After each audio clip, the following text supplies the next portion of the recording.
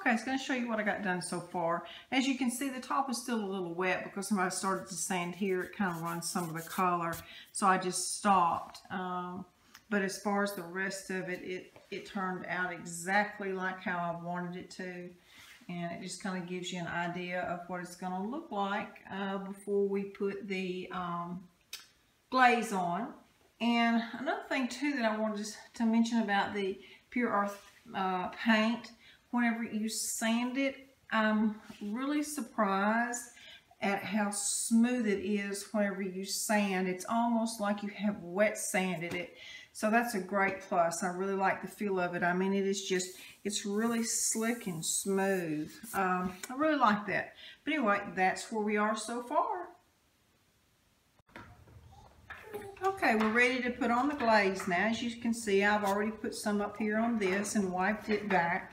And I'm using a toner. It's made by Caramel Colors. It's really a deep dark brown chocolate, which kind of gives it a yellow cast, and that's what I was going for with this. So I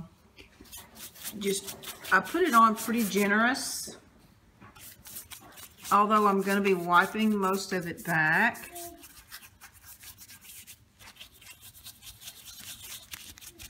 That way I can get it down in the crevices really well.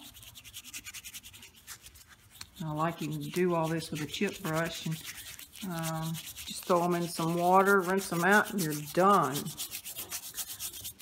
I'll show you. And then I use gauze, or you can use soft cotton shirt.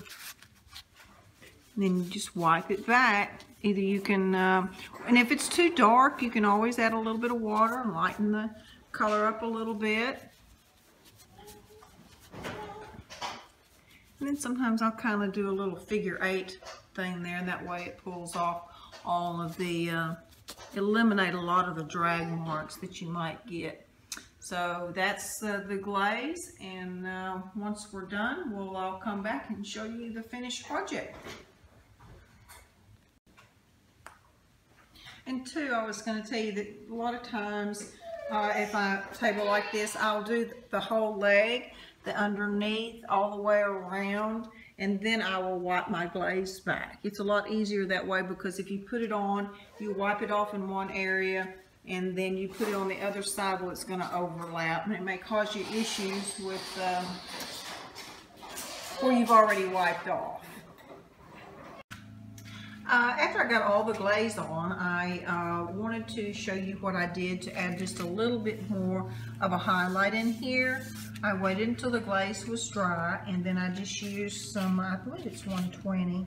Yes, 120 grit sandpaper. Of course, it's been used very well, as you can see. But I just took and just kind of drug it, just like that, and it just barely gave me a little bit of the white. I really liked that. So I kind of wanted to show you how I did that. It's nothing, you can do it or you don't have to do it. You can just leave it as is. But I liked the effect that I got from it, like that right there. I hope y'all have learned something, and if you want any information, any more information, just check out the blog and leave me a message, email me, or call me. Thank you.